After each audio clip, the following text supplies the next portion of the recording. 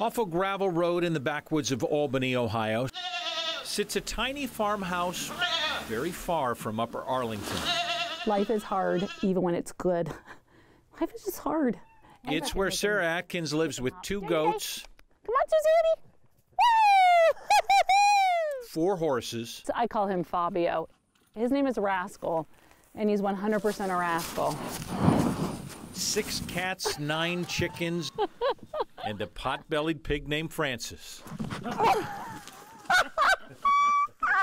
I was waiting for it. Do you have any peace? No, that's okay.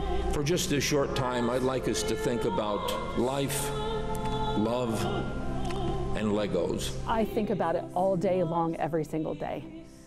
I don't tell anyone that. 911, what is the emergency?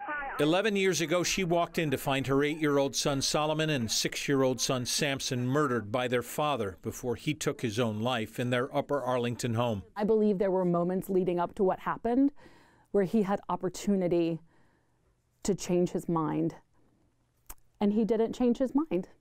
So I believe that we have opportunity and we have choice. She chose to retreat to this place. Crazy chickens. In hopes that time might somehow disappear. Look at the clock at what time it is. That's Chronos. And then Kairos is of no time. And was saying how the boy is heaven is of no time. So it's Kairos. So we call our farm Kairos. So of no time. Her oldest would be 19. Solomon was the rule follower. So Solomon was a lot like me. Her youngest, 17. Samson was so independent. He wanted to be an ice cream truck driver. Kairos is filled with red and blue, the boys' favorite colors, the pictures they drew, and their Legos. Sarah chooses to teach a lot as an OSU pharmacy professor and works tirelessly to open a free clinic for the less fortunate in Athens. Because I want to make the world better for other people. Why are we here if we're not here for other people? Why would we be here? For what? To make a bunch of money? For what? To buy a fancy car or buy a fancy house? Or why? Really? Is that what I'm here for? Is that what my soul is on earth for? Is that enough to fill the hole? Oh, no. Never. That will never be filled. And you're okay with that now? Yeah. I don't have a choice. What she can choose is a different view.